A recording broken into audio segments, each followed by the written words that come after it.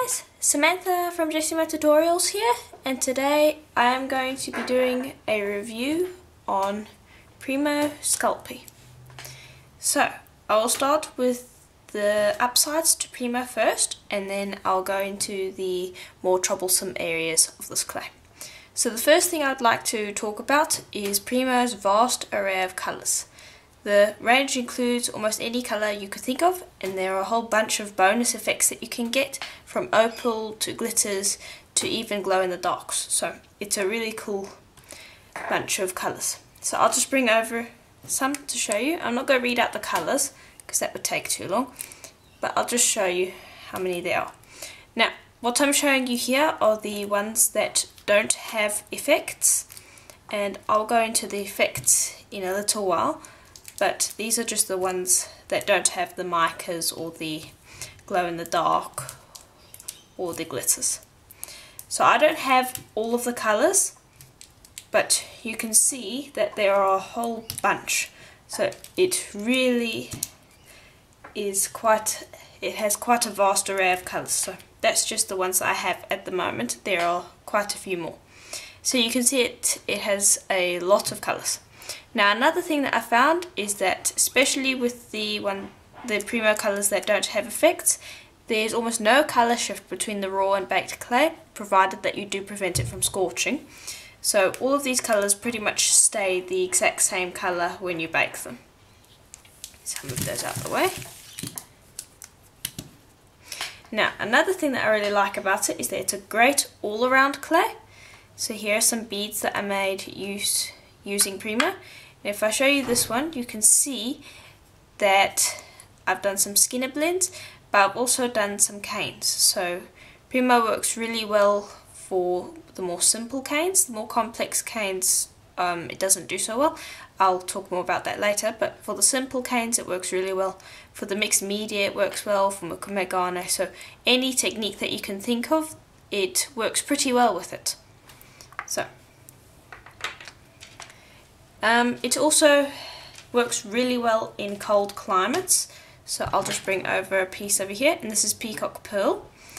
And so it's not hot here, but it's not cold, but I'll just show you how nice and soft this is. And this is round about how soft it's going to be in winter. It might be a little bit firmer, and this is a nice fresh block, so you can see that it's nice and soft and it squishes up really easily, and this is not conditioned. So it's a great clay for if you are in a cold climate where other brands can be quite hard. Another thing is that it's quite strong, so you can decorate vases and cutlery with it. So if you're making delicate pieces or things that are going to have a lot of wear and tear, it's a very good clay for that. It also has some really good translucents. So here's some faux stones that I have done using Premo translucent, and that's just one of the things that works really well for the Premo translucents. Now, one thing that I do want to mention is that there are two types of Premo translucent. The first one is just plain Premo translucent, and then there's another one called Premo white translucent.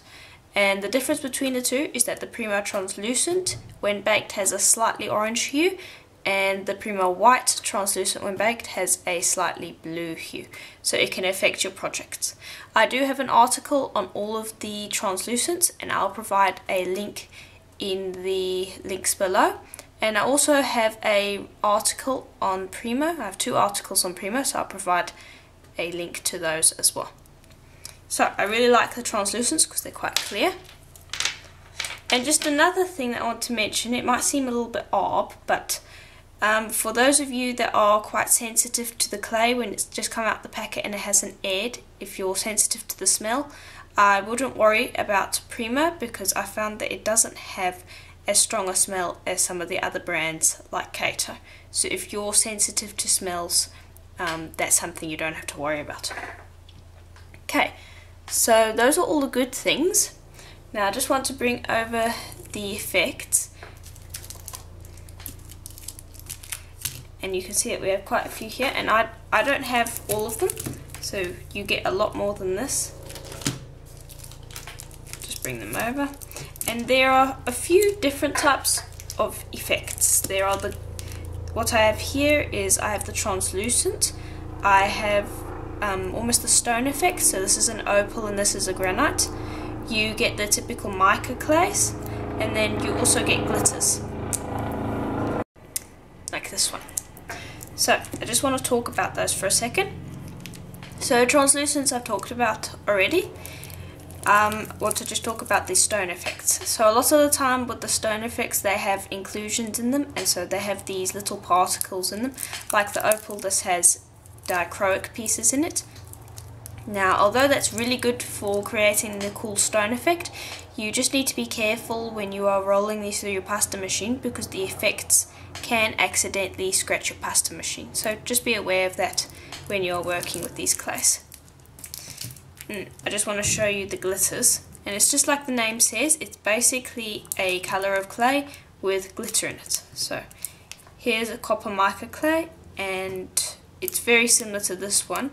So it's almost the exact same as this one, except that this one's got silver glitter in it. So that's pretty cool. You've got to be careful of the glitter though, it can scratch your pasta machine if you're not careful.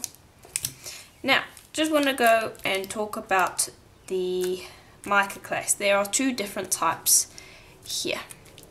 There are the metallic ones, like these, which I'll bring over.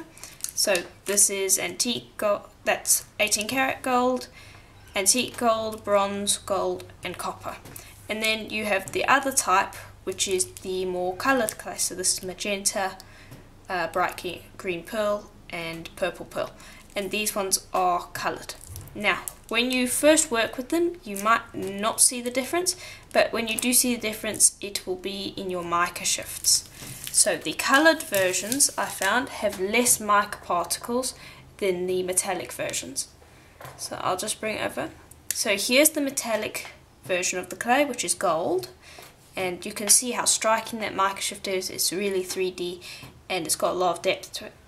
Then I'll bring over one of the coloured clays, and you can see you do still get a mica shift from it, but the mica shift just isn't as deep as the metallic ones, and that's because the coloured ones don't have as much of the mica particles as the metallic ones. So just wanted to point that out.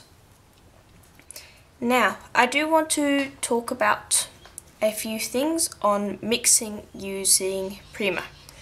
In most polymer clay brands, they have pure primary colours, like Kato here. So you can see there's a pure blue, a pure red and a pure yellow. Premo unfortunately doesn't have this.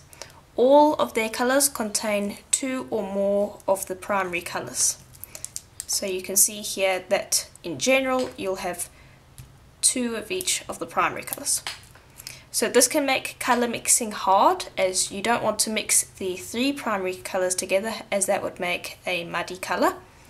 It can be hard to tell which colours contain which primary colours sometimes, and this means colour mixing can be hard. I'll explain this more in a later article, as there's a lot of information to explain. So all in all, I say Premo is best used straight out the packet, which is fine as Premo carries a lot of colours. So that can be a good or a bad, but personally I don't find any problems with it, as I just like to use it straight out the packet. Now, another problem that I have is that the colours continually get discontinued, which means that when you make colour recipes, sometimes if that colour gets discontinued, then it means that you're going to have to go and recreate that colour. Another thing is that Premo can be quite expensive depending on where you're buying it. In America it's probably not that expensive, but where I live in Australia it's cheaper to buy Kato than it is to buy Premo. So depending on where you live, this clay can be fairly expensive. Now, another thing I wanted to talk about was its consistency. So while Premo is really nice in cold weather and I love using it in winter, it is really hard to use in warm weather because it gets sticky and gooey and isn't very easy to use, and so I like to use Kato in warm weather. It's also, when it gets warm, it can be quite sticky, and so it picks up dirt really easily when it's warm, but then again I don't really like to use it when it's warm. Now another problem with that consistency is when it's warm, it will tend to do this on your pasta machine. If it's cold, it won't do it. It'll be nice and firm and it won't do it. But if you're living in warmer temperatures and you're trying to work with Premo in the warm temperatures, you're going to find quite a few problems. And another problem that I found, which is again because of the consistency of Premo, is that it can be hard to create complex canes with it. And this is because the clay is fairly soft, and so when you're working with the cane, you're smushing it all over the place and you're working with it for a long time, and so your hands make the clay warm. And so if you're using a firm brand like Kato, the clay will get soft, but it won't get too soft. With Premo, I find that it gets too soft when creating canes. So I don't really recommend this clay for canes.